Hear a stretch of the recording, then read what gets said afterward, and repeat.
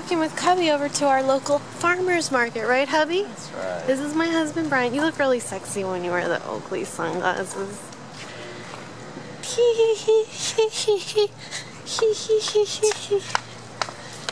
What are you wearing? Some shorts that I feel like are riding up my vagina. Your vagina?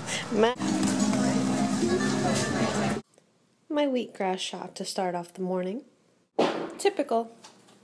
I just went to the gas station, I pumped some gas, and then I got Debbie some wine, and there was a couple, and I know they had like a British accent, but I'm not sure. They were somewhere from Great Britain, but I don't know if it was England or whatnot, but it's definitely like that kind of accent.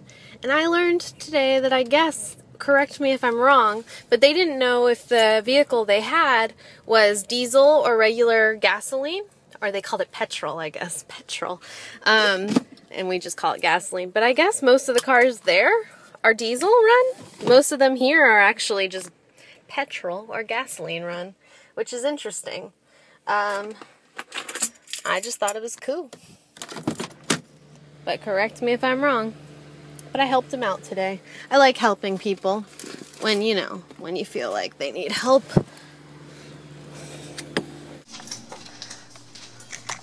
I thought I'd film my outfit while Cubby's in here, which is super cute. He seems to like it. I'm wearing a white top. I don't know who it's by. And then I have my shorts on that are like too tight and too short. Yeah, but I don't know. But the top is cute because it goes up in the back. But I feel them riding up. And then I've got on just some flippity flops and my jewels. Very pretty. Polish needs to be changed. I put my purse down, but Cubby doesn't want to come out. Come on, you can get out of there now. Go ahead. Go ahead. Come on, baby. Come on. Come on. Are you stuck in there? Come on. That's really funny. I just drank my pear juice, and Cubby and I are waiting in line at Bank of America to go through the drive-thru. Right, Cubby?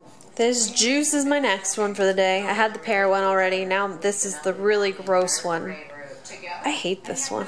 This is like, you know, how much I drank of this Mellow Love. It really wasn't as bad as it was the first time or second time, but still I don't really like it. Brian's parents got Cubby this really cute little bone because Jackson, Cubby's best friend in the whole world, has one, but it's like real big. And he always carries it around in his mouth. And I always wanted Cubby to have a small one, and I found it. And I love it. So cute. My husband's hungry, so I got some sushi rolls minus the rice and some salmon, and then he got the good stuff.